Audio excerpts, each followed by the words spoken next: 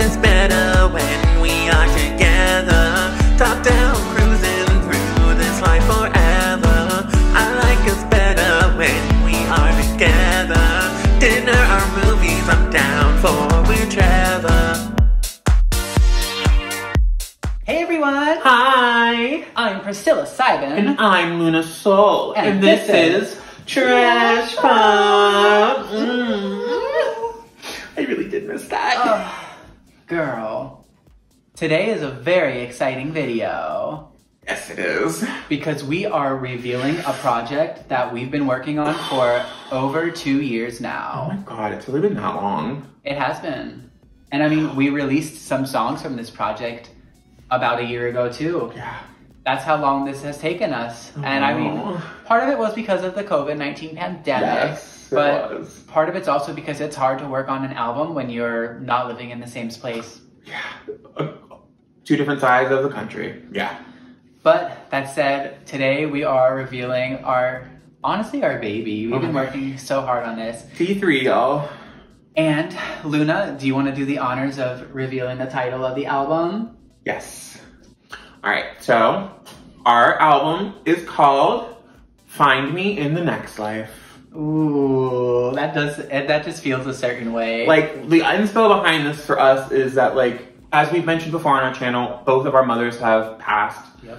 My mom, almost 2 years now. Yours, 10? Almost 10? 6? 7. 7 years now. So the whole idea behind the title is that we are hoping that we will find them again in our next lives. Absolutely. This album, let's show the album cover. The album cover now. There you have it. This album cover is really special to me. It is a picture of my mother on her wedding day. Yeah. And we used this with a nice little blur effect, and I honestly love this. Yeah. Whenever I was like thinking about concepts for the cover, because I didn't know if I wanted to have Luna and I on the cover or if I wanted to play with something else. And when Luna gave me permission to use that photo for the cover, I just got this idea to have it kind of blurred, and that effect kind of just like represents the like losing a person and the way they kind of start like fading in your memory, or you don't really remember them the same way. And, you know, we have this water surrounding the image too, that just... Rebirth. I mean, there's so much there. And you'll see in the song that, like, in the songs on the album, you'll see that the cover really does fit a lot of what comes up on the album. I don't want to say that this is, like, our, like, you know, it's, like, the saddest album and all the songs. No, there's a lot of happy songs on here. There's a lot of happy things. But I would say, compared to, like, Pure Chemistry or... We put trauma on this album. Like, Popsick, this is a more personal album for us. Like, we wrote from a more personal perspective on this, and I think we're very excited and maybe even a little nervous to kind of share these feelings and like bring you more into our lives through our music.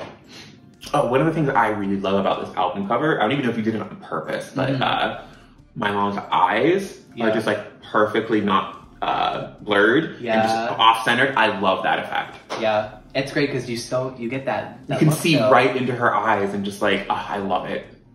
This is honestly this is a gorgeous album cover. I fucking love it. But like, yeah, that's what, we're gonna go over the track listing. We'll give you some very like little tidbits of each. Yeah. We're not gonna go too in depth, but yeah, we wanna go over a little bit of the highlights. The first song is Mona Lisa. And you've already heard this one because we released this. And I mean, this song just starts the album in a really fun way. It's our hoe anthem, honestly. It's about taking nudes. Everybody in our generation loves to take nudes and send them to people, and this song... Hell, the other day I was taking feet pics.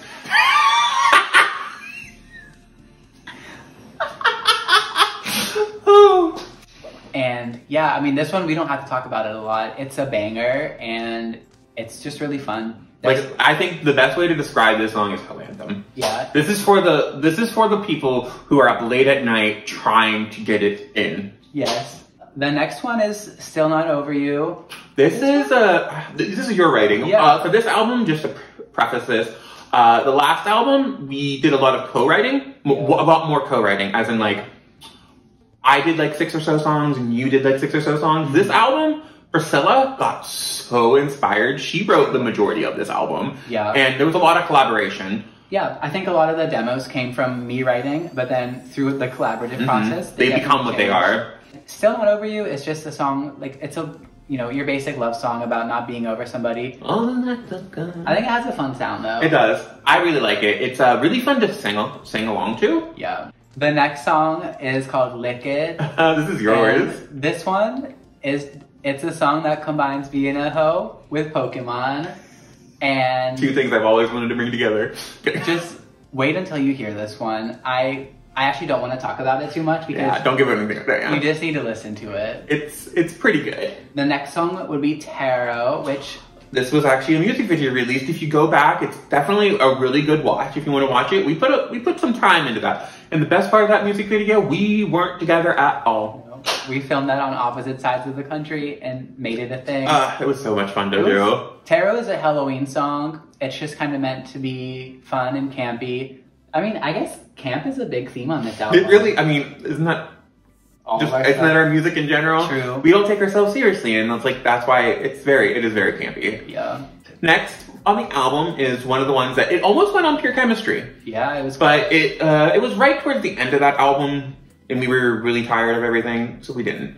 So that's when Super Galactic Party Tour became to be. This song is really just, it's an acid trip. It is an acid trip. The main premise of this song is basically like you take a pill, and it gets you so high that you fly into space.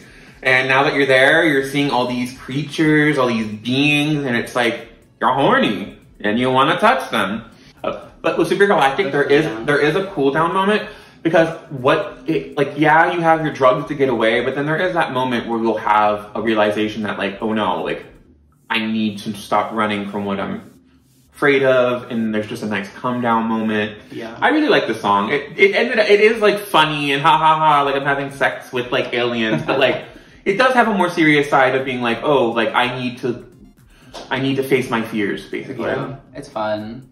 Then we have Power and Marilyn, two songs that are, I think, different, but also really fun. Mm-hmm. Power, I wrote about a year ago.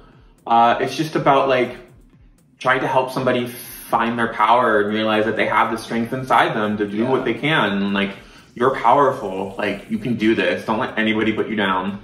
And Marilyn is about the dangers of fame and celebrity. Yeah, because we all know the tragic story of Marilyn. Right. And then the next song on the album will be Dreaming About You. This was actually on our first EP, Popsick. We have done a lot of updating. It's having updated vocals. There's a new bridge element. There's a lot of structural changes that we did. We just wanted to have justice for this song because it was our favorite off of Popsick. And it was a music video we did. The next two songs are Jane Fonda and Constellations. Jane Fonda is the campiest song on the album. It's a good instrumental. You are going to want to dance to this one. It's fun. It's just an ode to Jane Fonda and how amazing she is. Jane so Fonda, I hope you see this. I really hope you hear it. And then Constellations. Constellations is a song about lovers that have burned out and fallen out. Yeah. So a lot to do with like falling stars. More of that like space theme that's on the album too. I mean, the album almost turned into Super Galactic Party Tour. It did. There's just like this, I think, like a longing on the album, and we're like always like looking out into space, thinking about love and we just want to family. escape. And you can see that on this song, I think. All right, and the next song on the album, which is a very personal song. This is one of the more serious songs. Yeah. This one is See You Again. I'll let Priscilla take it from here. So I wrote See You Again, I think like right after your mom passed away, actually. I think you did. Because I wanted to write a song for you that could help encapsulate the grief that I know that you were feeling and that I obviously feel too, because we both lost our moms. And like, I think we talked about this song before. Maybe in this video actually. The song's about, you know, hoping that there's an afterlife and wanting to be able to see someone that you love another time. Tell me when, tell me when, tell me when. This is also a song that's really hard not to sound like Sharon, yeah. But we're trying our best. Yes. It probably will end up on there. It's like trying to make a serious song. we can't. We still can't. The most personal song we ever wrote. And we're just over here singing, "Say You Again." That's what we do though. We have fun with our feelings. Like, we, as people who, our trauma response is humor, so. The next two songs are Iconique and Had Enough. Iconique it came from like, I think whenever Luna and I would just FaceTime every week to catch up, I would be always like, that's iconique, like French for iconic. And I think I was like, I'm gonna write a song about that. And then I just did it. So Iconique is about, you know, like when I was in high school, not feeling like I could be myself and be flamboyant and open. And then it's just comes to that realization that, wait a second, I'm unique and I'm amazing and I'm iconic. And so this song is a celebration of that. And what about Had Enough? Had Enough is a song that is all gonna be mine, actually. Maybe some ad-libbing from you, but Had Enough was another song that got made around the time of Pure Chemistry. Had Enough is it's a breakup song. Yeah. It's a lot, this one has a lot of like, taking the power back and realizing that like, I'm not coming back to you. I've had enough. You will no longer have control over me. It's a lot of like, I'm done, get the hell away from me. Bye, baby. Yeah. And the last two songs on the album, if you made it this far in the video, thanks for sticking around. True MVPs. We have a song that is, actually by now they probably would have heard this, and I'll cut this out if it's not, but Gravity, I Like Us Better, which is our new intro song. This song is the most joyful song I think I've ever written. It is a love letter to my sister. Is that what, really? Yeah. Oh, me. I thought you meant your actual sister. No, I'm so sorry. Not my heroin addict sister. Because the gravity of that situation. Yeah, no. This is about the good times that we've had together and just the joy that I feel when this is like the most cheerful song I think we've ever done. It's hard to listen to this song and not like tap your foot and like feel like you're having a good day. Yes. It's just all about having fun with your best friend, honestly. Yeah. It's literally a love song to your friend. All right, and to close the album is probably the most personal song? Saddest? Angriest? Raw, yeah. I'd say it's the rawest. This one has like the most emotion behind it. Yeah, I mean, I don't think I really, a little bit we've talked about it maybe, that, you know, I think we both had some times in our childhood that were a little bit troubled. And this song is, I wrote it about addiction and specifically people in my life that were addicted to things and the way that that made me feel, especially as a child. And this is like so personal to both of us because we both have experienced this in our childhoods. Yeah, I think a lot of people are going to relate to this song because it's about the powerlessness that you feel when you're a child and someone who's supposed to take care of you is addicted. And I don't think it's coming from a place of like thinking that that person is a horrible person. It's more coming from the place of being hurt and like wishing that that person could overcome their addiction. And they could have been there for you the way that you needed them. Yeah. So we close the album on this really personal note, and I think it's a great way to just close everything. And yeah, I mean, that's why we said that this is our most personal album, because we wrote about some serious shit on here. We dove deep into our souls. Some really dumb shit too. Yeah, a lot of dumb shit, honestly. Like, the dumb shit is also part of our souls. Right? You can't have the trauma without the dumb bitch. No. It's obviously trash pop. You know what you're getting already if you watch this channel. Disclaimer ahead of time, yes. This is trash pop. And if you haven't listened to a trash pop song already, then you're in for a fun time. Oh my god, if you haven't, I recommend, if you're gonna listen to trash pop for the first time, Mona Lisa. Mona Lisa would be a great track, honestly. It's just a fun time. Like, you're gonna listen to it and laugh, and I mean, probably dance. I hope you dance. But let's be honest here. We've brought this up and we're going to reiterate this again. There will not be another album for a while. In the foreseeable future for a while. No, after this, we are taking a bit of a hiatus. If you could describe our album, Find Me in the Next Life, with one word, what would you say? Econ. Ooh, that's a good one. I'm going to say, fuck. I would say camp. Sad girl on the dance floor. That's not one word, but...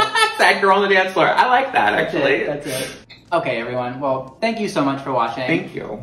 Once again, I'm your girl, Priscilla Sybin. And I'm Luna Soul. And Trash Pop's gonna make the world pop.